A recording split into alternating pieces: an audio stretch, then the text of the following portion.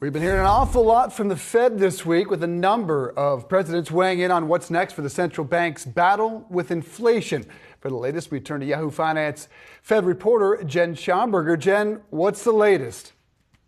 Good afternoon, Dave. Atlanta Fed President Raphael Bostic says he's going to stay open to the possibility that if the data come in stronger than expected, the case could be made for higher interest rates than previously expected.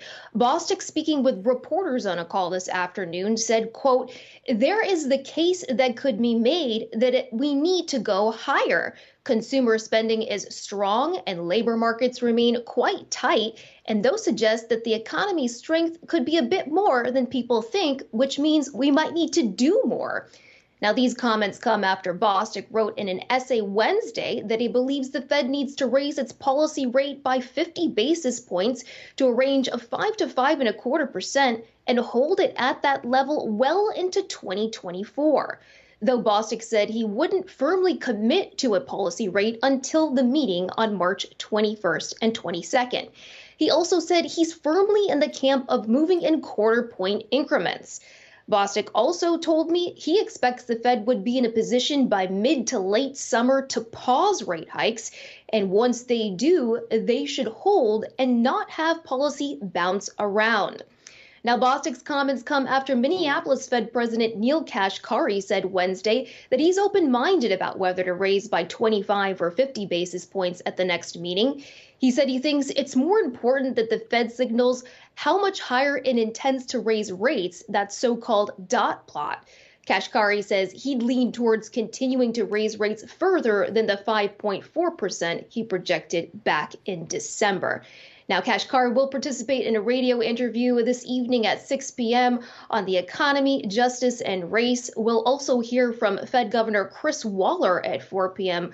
on his economic outlook. Guys?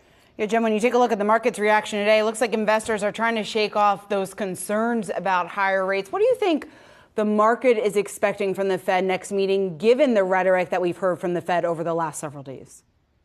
Shauna, I think that the Fed is still going to continue to move in 25 basis point increments. They want to remain cautious. They've done a lot of work over the past year, and they're finally getting into this period of time after raising for 8 to 10 months where they're going to start to see the bite of that monetary policy start to kick in. So they want to walk that tightrope of still bringing inflation down, but not crashing the economy. And so that's why I think you'll continue to move them.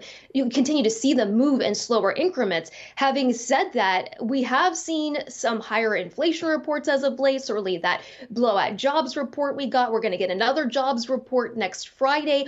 Officials are going to take all of this into account when they look to how high they're ultimately going to raise their policy rate. And I wouldn't be surprised, given the comments that we've seen over the past couple of weeks, that they may move it up just a bit. Right now, they're looking at about 5 to 5.25, which is where Bostic falls. Maybe we see it inch up a little bit from here, guys. Can't help but wonder another 500,000 jobs created will change the thought process there. Jen Schonberger, thanks so much. Appreciate that.